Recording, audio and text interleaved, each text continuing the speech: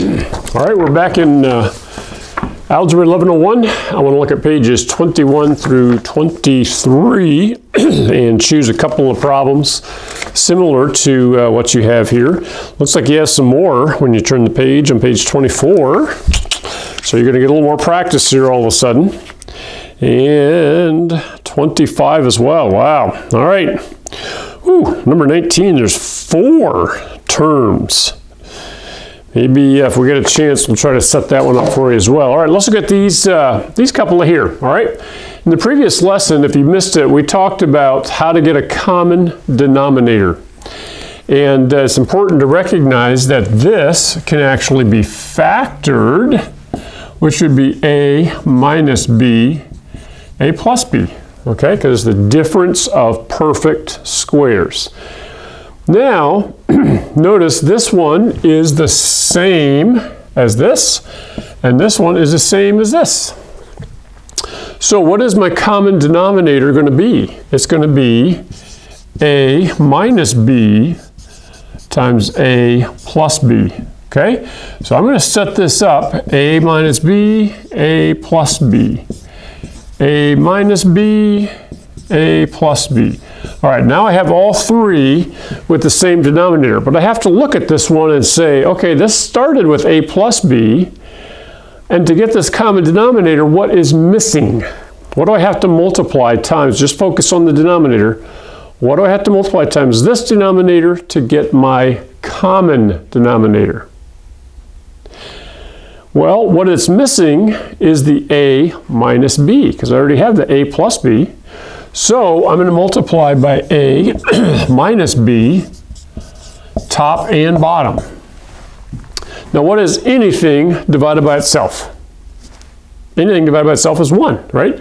So I'm actually taking this and multiplying by 1, which is why this works, okay? There's a little math trick, almost like a magic trick here. So I always like to make this look like the number 1. Da-da-da! So I haven't changed the value of this, but I've changed the form so that I have a common denominator. It's kind of like taking a fraction like 1/3 and rewriting it as 2/6. All you did was multiply top and bottom by 2, but it's the same size fraction, all right?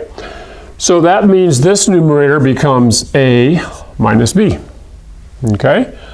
Plus, now what's missing here? Here I have the a minus b, but I'm missing the a plus b. So I'm going to multiply a plus b down here, a plus b up here. Okay? So 2 parentheses a plus b. I should have kept this plus right in between here. And then guess what? This one already has the common denominator, so all I need is the 5. Now are we done? Not quite. I'm going to let you finish it. But we need to distribute the 2 times the a, distribute the 2 times the b, and then we can add the like terms, because now they all have the same denominator, so we can add all the like terms in the numerator, okay? So I'm going to let you finish that one on your own. Let's talk about this other problem. It's a little bit further down on page 23, I think. Let's think about what is the least common multiple, okay? Common denominator. Well, what's the common denominator of 12 and 10? Well, 12 has 2, 2, and 3, and 10 has 2 and 5.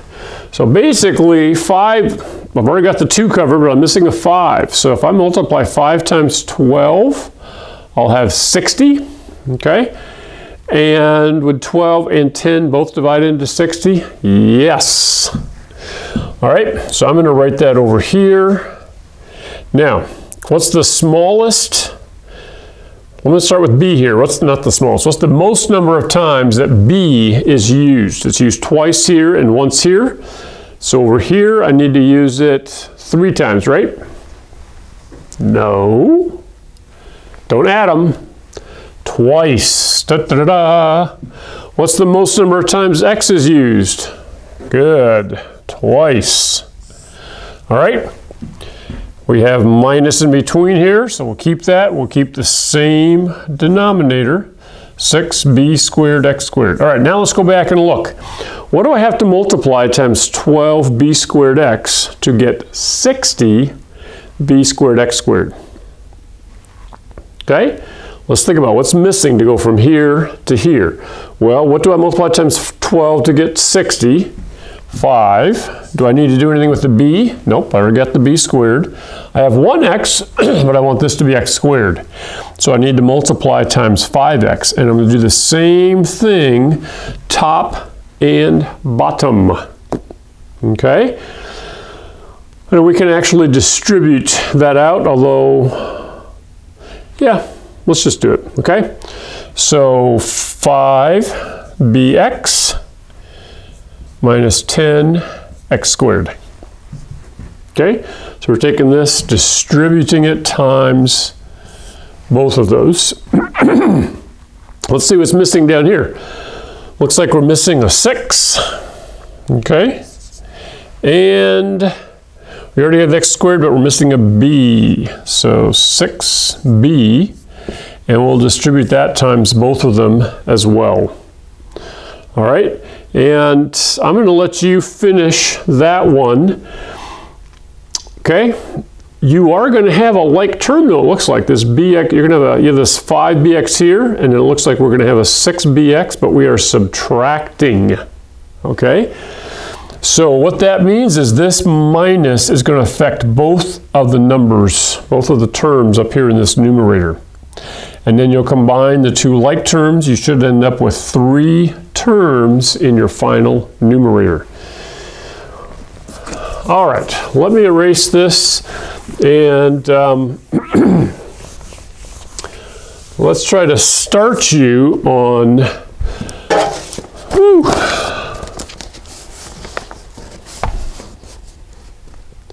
number 19. Oh, it says the answers do not need to be reduced. Okay.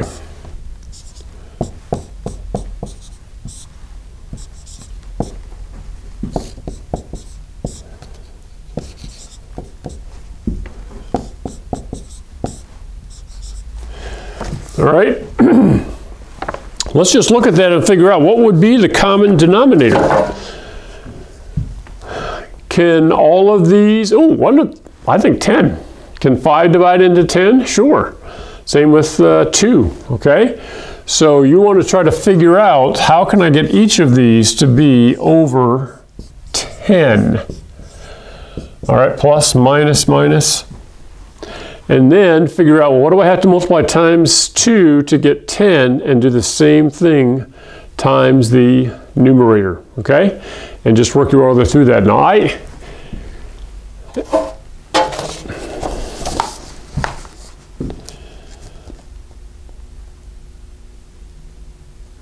I think they do want you to factor it out and at least, get the, combine any like terms, okay? I don't have a score key, so I can't look at it to see exactly how they want it reduced or not reduced. But we have a lot of like terms here if we're careful about these negatives. That's what most students mess up on, because this negative affects both of these things. So this will actually become a positive. Same thing happens here. This negative actually is going to become a positive. So be careful finishing that problem on page 25. All right.